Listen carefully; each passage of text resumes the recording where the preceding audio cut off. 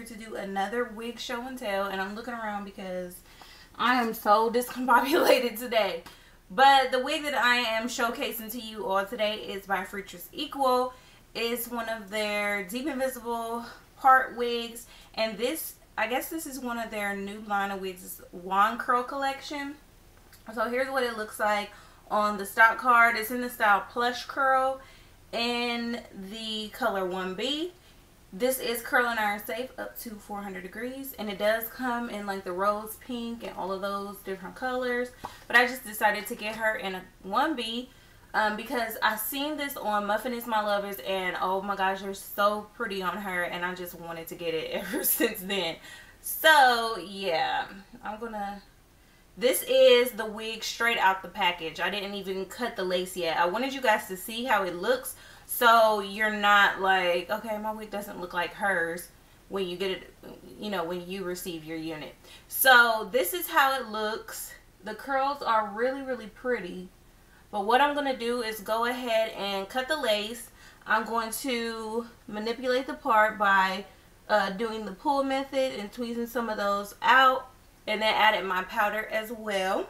So that's what I'll do, and I'll come back with the finish. Oh, I'm also just going to kind of gently separate the curls with my fingers. I think it's better when you do it with your fingers, just so you don't disturb the curl pattern too much. So yeah, I'm going to do that, and I'll be right back.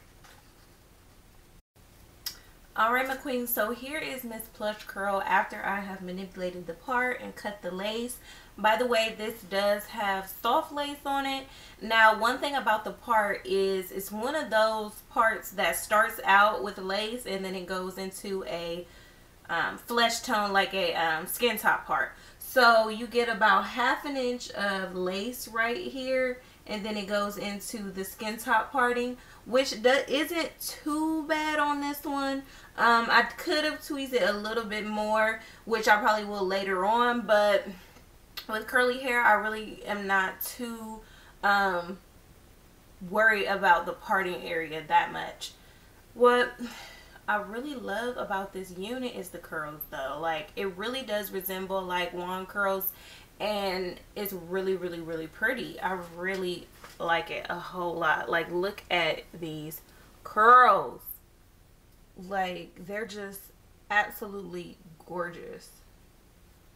Now, I did do minor layering to the bang area right here just to give me like a little bit of a bang, because it was a little long on my face, and my face is kind of small, so I don't want to be drowned in hair. But yeah, I'm pretty sure you can wear this as a middle part, and yeah, shift it to the left if you like your part on the left.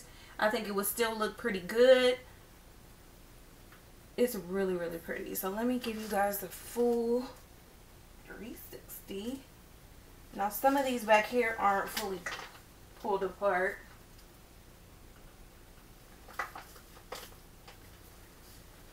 But this is what it looks like.